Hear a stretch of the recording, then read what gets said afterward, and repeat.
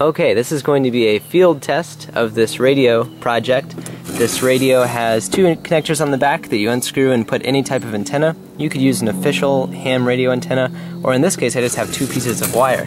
I have one orange wire, which I've thrown over a balcony, and I just have it dangling up in a tree right there.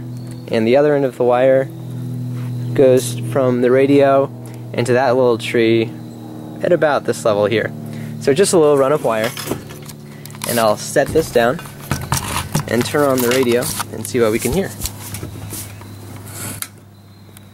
It's about 5 o'clock at night, so I'll turn on the display, and it starts up at 7 megahertz, 40 meters, and you can hear a lot of Morse code.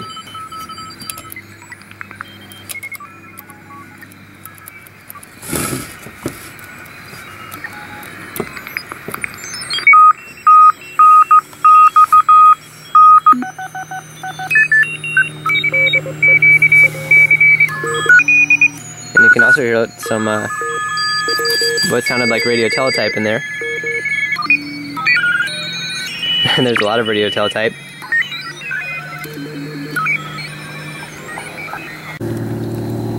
So let's test the radio on 40 meters. We start in the Morse code region. It sounds pretty good.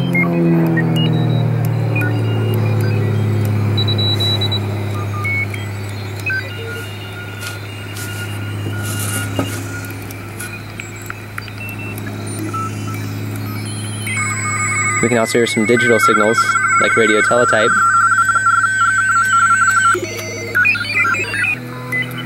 This is some of the slower Morse code up here.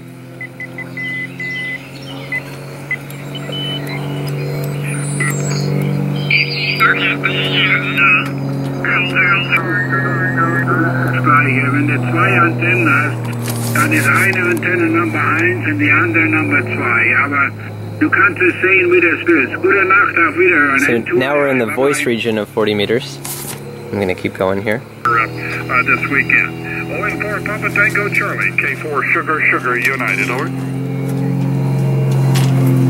Let's keep going.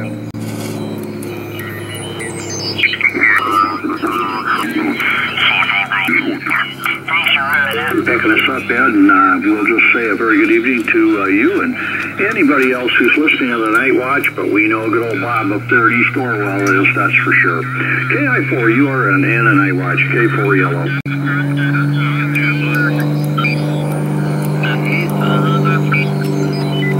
Okay, so let's go up to another band. Let's try 30 meters. And you can hear Morse code clearly. Morse code is primarily the form of communication on 10 megahertz. You might be able to hear it in the background weakly. Let's go back up to 20 meters.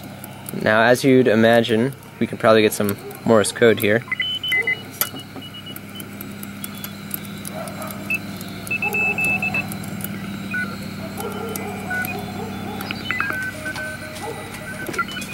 But we've heard a bunch of Morse code. Let's keep going. Oh, here's PSK31 calling frequency. A lot of digital communication. Sounds like JT65 and some other digital communication modes. Radio teletype.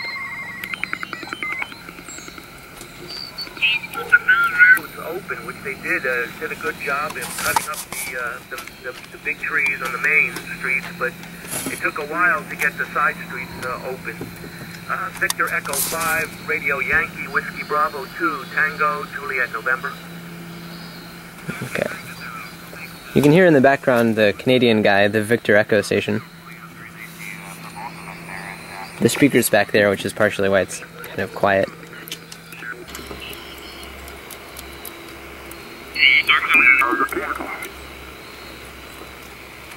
I do remember the last one I had, which was the worst one I had. They wound up having to go get it. But I'll never forget that nurse leaning over me, and they were giving me morphine. I was still yelling about how bad it hurt. And she leaned over and she said, Mr. Morton,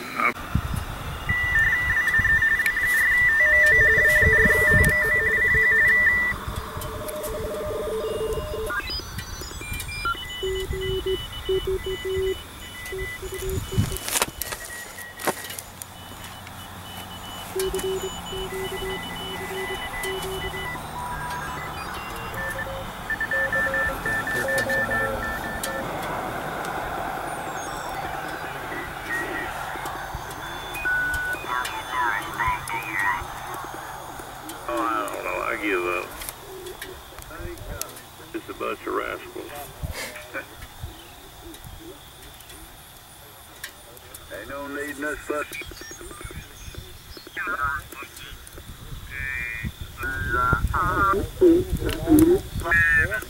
Went out of the tree real bad, and now the center of it is died, and it's falling out on the ground. The center.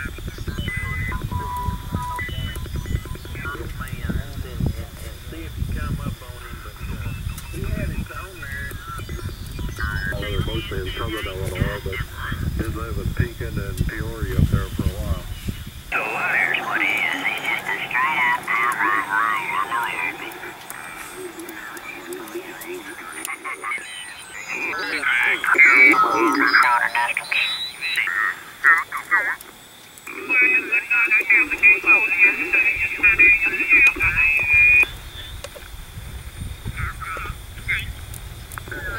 You didn't sound awful, you just sounded terrible. Well, talking about sounding awful, you know what I'm thinking about? Goodness gracious, I just still can't get over that.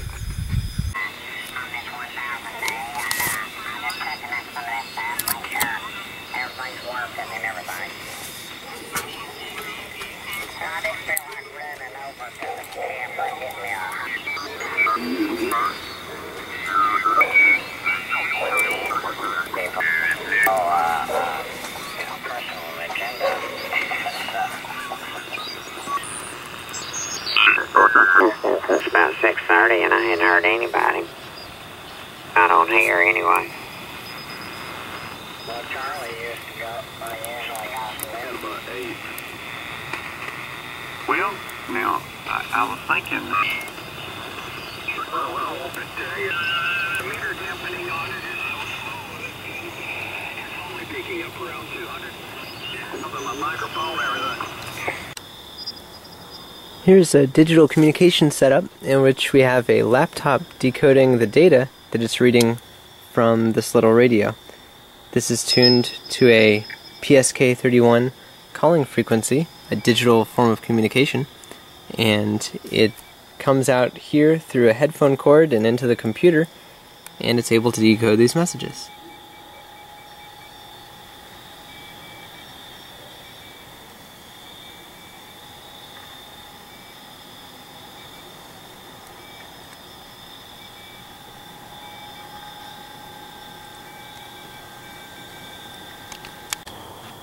So I was here testing this receiver prototype, and I decided to turn it to the QRSS calling frequency, and sure enough, this thing is able to read pretty darn good QRSS signals.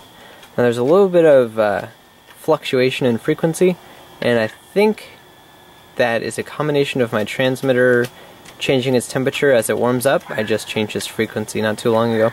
But also I'm going to argue that this QRSS transmitter is drifting a little bit, because earlier I saw it and compared it to a CW signal, and the CW signal didn't drift very much, but this particular transmitter did, so I don't think this drift has to do with my radio. But either way, you can see that it's sensitive enough to pick up QRSS at nighttime on 30 meters.